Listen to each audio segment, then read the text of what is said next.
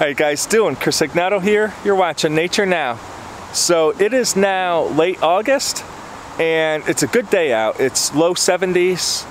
I'm gonna hit a meadow or two, the stream, and a little bit of woodlands here. So let's see what we've got. Come along. There's not gonna be anything under these until this area's kind of cleared or something. Oh, huh. I'm wrong. Look at this. Okay, I just found the cutest spotted salamander, and it's August. This thing is really small and it's adorable. Check it out. There's a little baby spotted salamander. It's the cutest thing ever. That's the smallest spotted I have ever seen, except for the little, you know, predaceous aquatic stage, the water lion. It is adorable. I want to take this guy home, but I can't, because that would be unethical.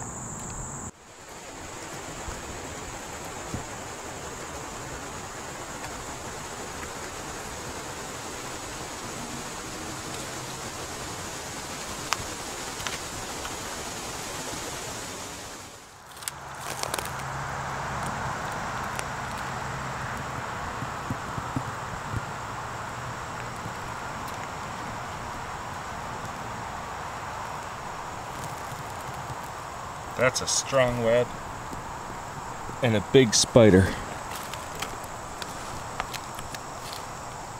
And a big web.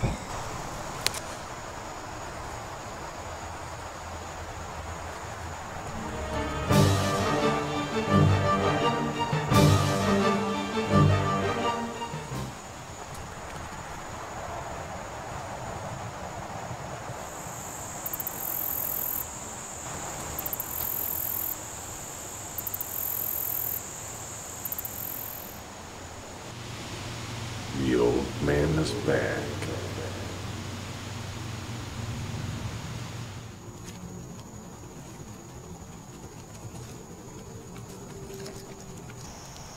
And once again, I found a patent leather beetle, also known as the best beetle. These are incredible beetles, and I'm always excited to find one. One of the facts being something that is very rare among insects in general.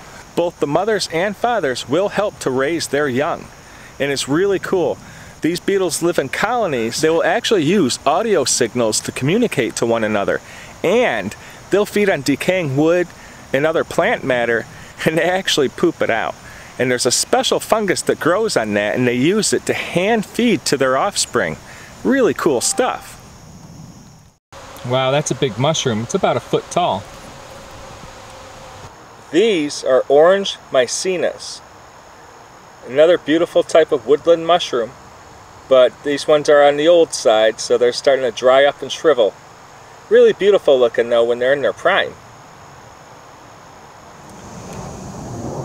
Now, a cool thing about toads is they actually absorb light over a period of 4 seconds at night to get a really good picture of what it is they're looking at, and it helps them to see really well in low light.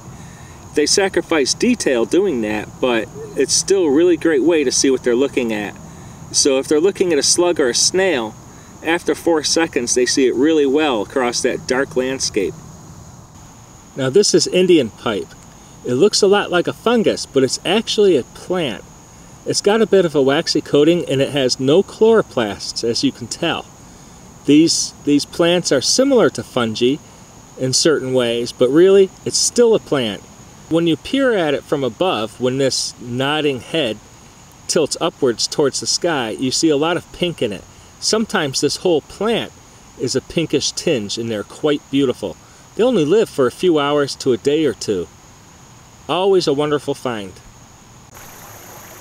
This is what I was hoping to find today. One of the things. These beautiful fluorescent orange mushrooms. A true work of art. I say that so often, but that's because there's a lot of art in nature.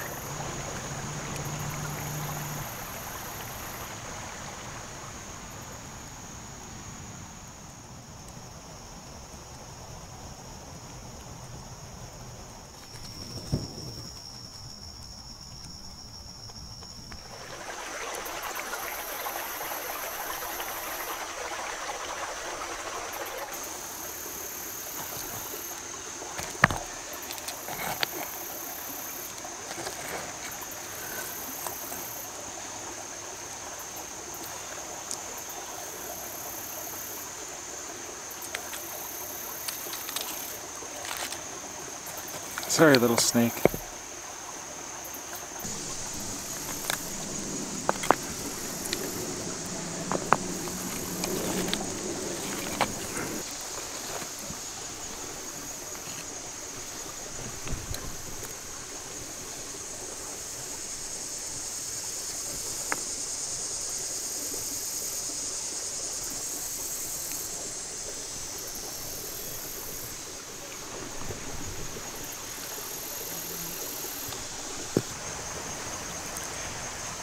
Well, this species is always an exciting find for me.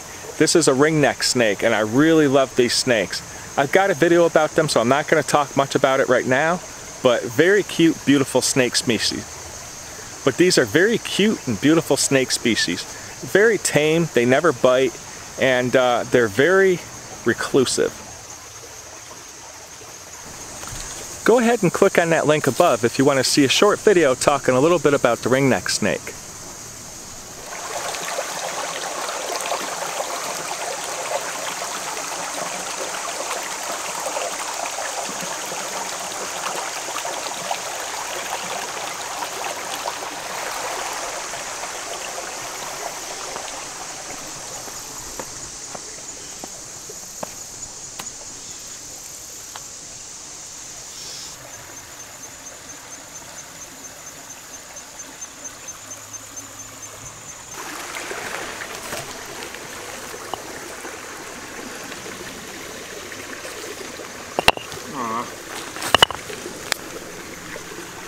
Little water snake.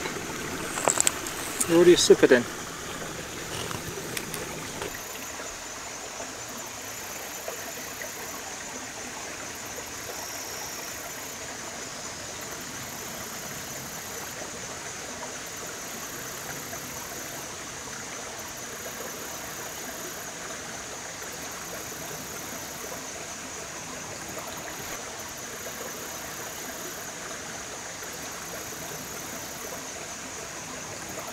Up, here we go, another toad. Been finding plenty of them and pickerel frogs today. That's always fun.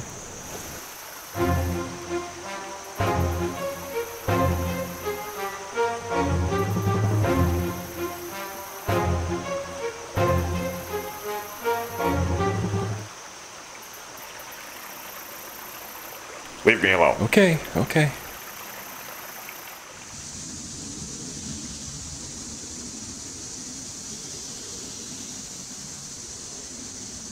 Now, this flower here, or this plant, is called jewelweed.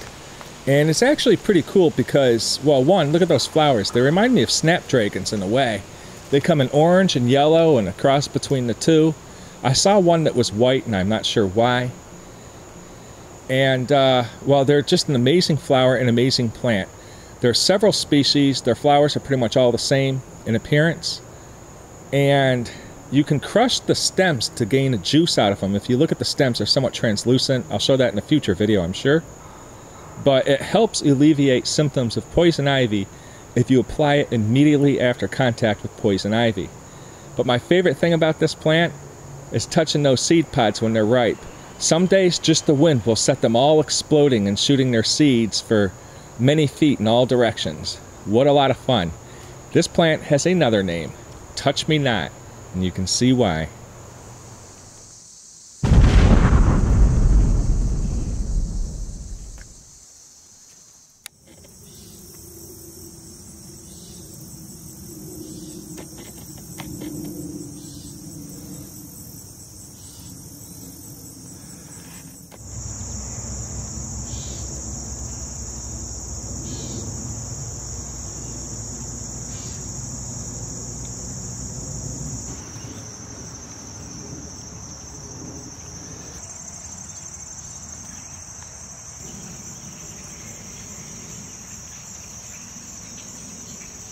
Huh, I've seen this moth a couple times in the past, but I'm not sure what species it is. Pretty cool looking though. Ambush bugs. These things are so crazy, I have a video all about them right here.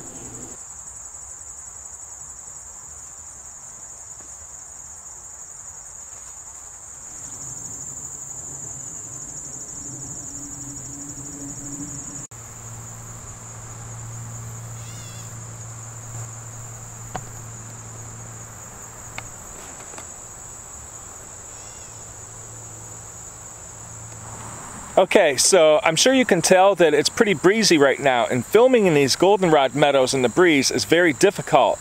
I'm looking for things like goldenrod spiders, locust borers, all sorts of beetles and butterflies, wasps, spiders. All that stuff loves to be in these type of meadows, you know, with the daisies and goldenrods and fleabanes and everything else. But the breeze makes it extremely difficult to film close-up insects, so, you know, maybe another day.